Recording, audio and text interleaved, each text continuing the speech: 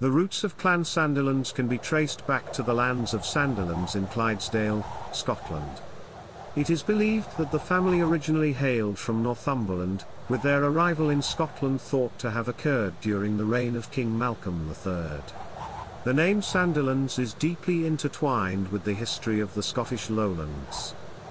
One of the earliest notable members of Clan Sandilands was Sir James de Sandilands, who played a prominent role in the wars against the English.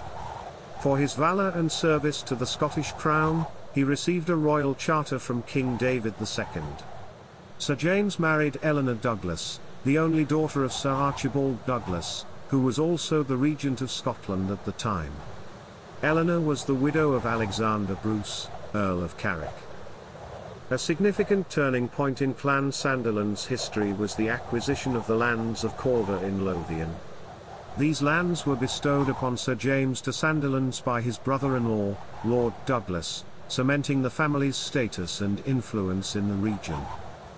The Sandilands family's unwavering loyalty to James II of Scotland put them in direct opposition to their Douglas relatives. Tragically, this loyalty resulted in the assassination of John Sandilands and his uncle, James, at the hands of Patrick Thornton, acting on behalf of the Douglas faction. One of the most remarkable episodes in Clan Sandilands' history was the conversion of Sir James Sandilands of Calder. A close friend of the Protestant reformer John Knox, Sir James also served as the preceptor of the Knights of St. John, an influential religious and military order. In 1560, as Scotland declared the abolition of all papal jurisdiction, Sir James found himself at a crossroads. He underwent a genuine personal conversion to the new faith, which led to his excommunication by Rome and the loss of his position within the order.